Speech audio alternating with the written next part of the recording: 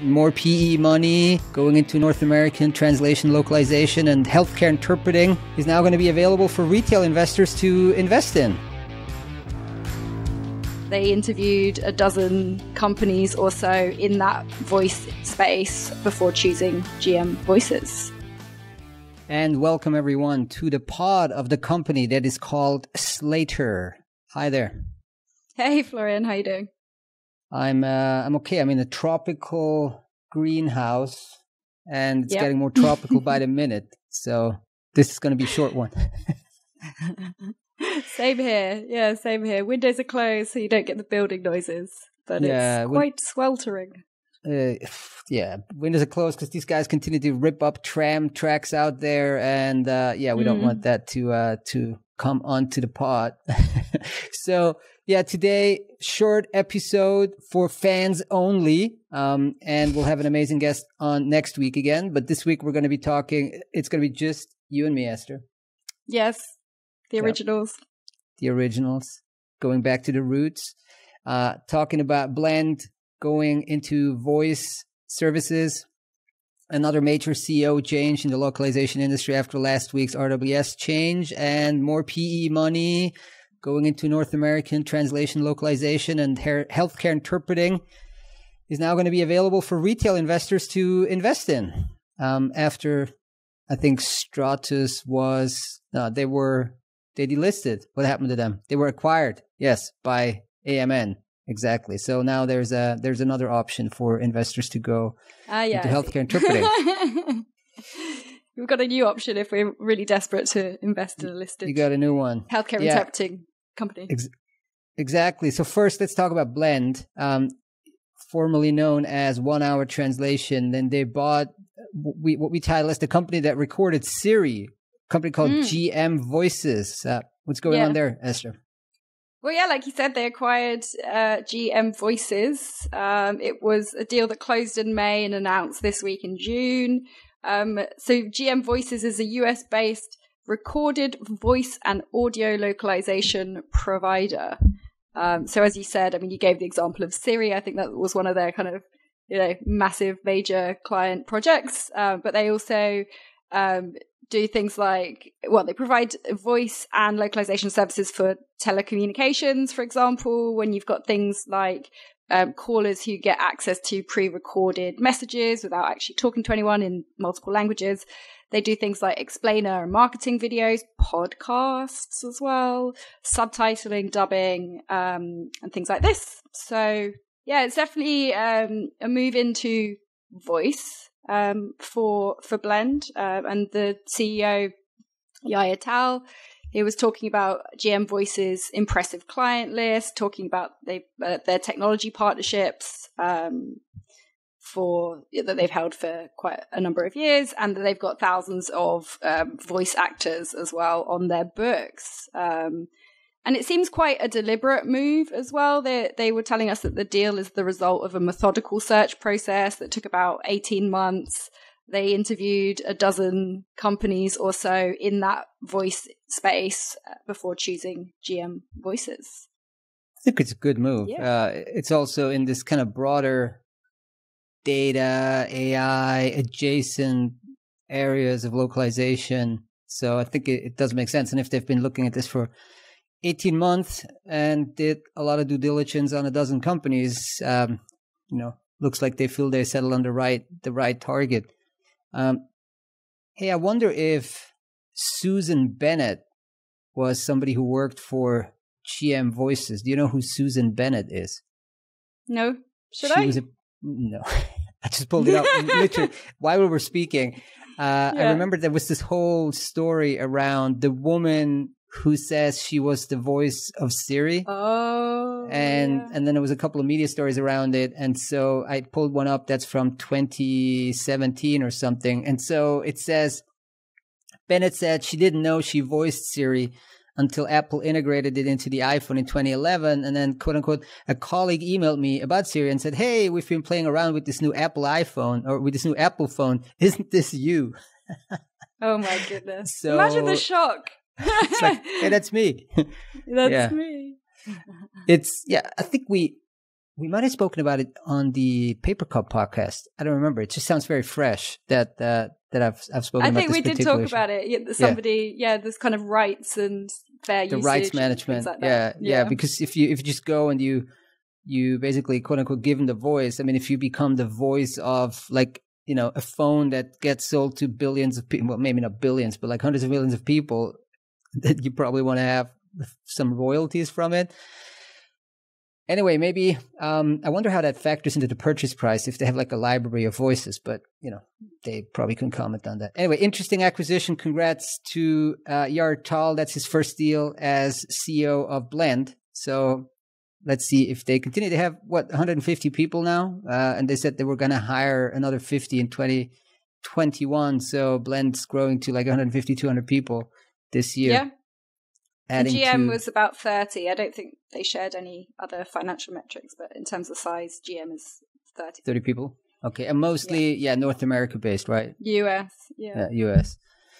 Cool. So not so cool is that Andrew Day, the CEO of, or former CEO now of Keywords, the big gaming, operations / localization company in the UK that's publicly listed, he retired now after an extended leave of absence due to health reasons. So I think we learned about that a few months ago, and apparently now they said he's bringing forward a longer term retirement plan, and he's stepping back from immediately from the CEO role. And there's an advisory board for about 6 months initially, and gentleman called Jon Hauck and Sonia Sedler.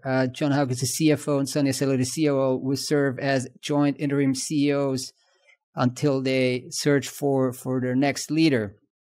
And, that comes after the news last week of RWS also changing their CEO.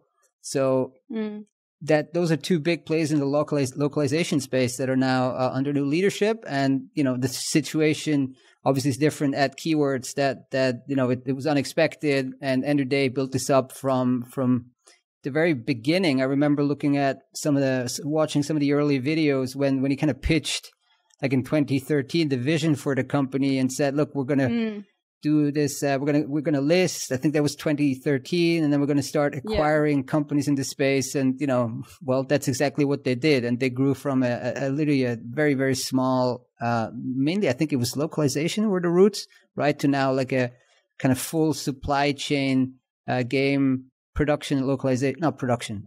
What's the right word there? Development, game development.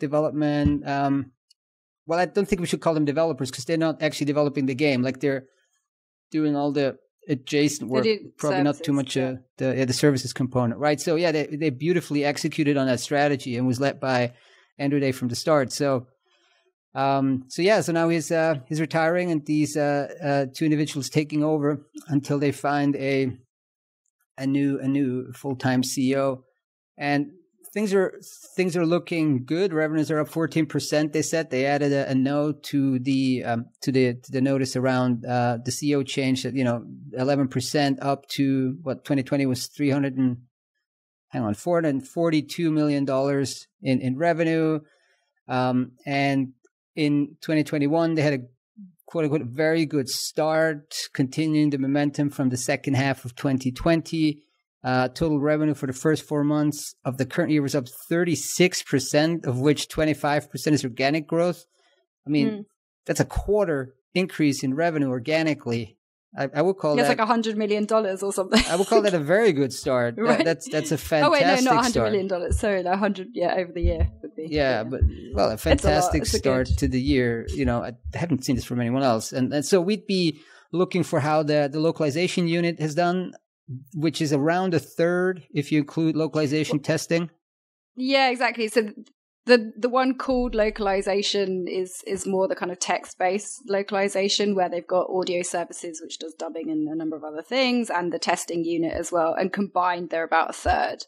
I think localization, the text gate stuff had a bit of a rocky road in 2020, and that was the only unit that actually declined over the year. But then I think it rebounded and returned to growth in the second half of 2020. So got it. Hopefully all going well. And so if you, if you were confident enough in Android ability to execute on that strategy in 2013, and you had invested, let's say you had invested, I don't know, $5,000, you'd be up 40x. So, 40x. Wow, that's pretty good. So you'd have $200,000 now in the bank. So you've given them over 8 years, basically. Over 8 years. That's quite the return. That beats U.S. government bonds or UK government bonds, or literally any government bond. I had £5,000 to spare and knowledge of keywords in 2013. Yeah, we need to find the keywords of 2021. Let's do it. And then go all in. And then, No. Then we have a different podcast in 2032, I don't know, how to something else. An investment podcast. How to money investing in the language industry. Yeah, different podcast. Oh, okay. Other people that are looking to invest, sitting on capital, looking for targets are Triple Tree Capital Partners. Those names, those fund names are just hilarious. Triple Tree. It's always like oak tree or black, you got the big one, Black Rock and all this stuff. I think it's meant to instill confidence and a kind of substance, right? Evoking some kind of wholesomeness as well. Yes. Triple Tree Capital Partners. Yeah. Well, what's going on with Triple Tree Capital Partners? All right, we're going to call them TTCP for short, I think, because that's an acronym that I've seen. But they have invested in Propio Language Services. That's a US-based language service provider that does mainly healthcare, predominantly healthcare interpreting. The news of the deal closed on the deal closed on the 1st of June, and they just announced this week. They did not declined to share the financial metrics and the total raised, so we don't really know how much money we're talking about here. You should tell us. Tell us. Come on, guys. Well, we did ask. But we covered them reasonably recently in April, Propio, when they acquired Vocalink, which is another US-based translation and interpreting provider. So Propio pre-Vocalink had about $15 million US dollars in 2020 in revenues, reasonable growth of nearly 3% from 2019. They're predicting strong growth in 2021. Again, looking to grow to over 100 people by the end of the year. But back to the funding. So you've got TTCP, if I get that right. It's their first investment in the language services space. And they said that they were they identify demand as growing, and they see an increasing need for language services and interpreting in particular because of regulatory requirements. They are, I think we said already, they're a healthcare investor, and they have a focus on growth stage companies. They've got about 15, 16 portfolio companies at the moment. And it includes, which I thought was quite interesting, CliniThink, which is using NLP to automate the review of health records. So they're kind of combining healthcare and tech and certain advances there as well. So this is Propio. So very heavy again in healthcare. How much? What's the proportion there? So 70% healthcare of their revenues and 80% interpreting. Wow. With the rest being translation. Yeah. Okay.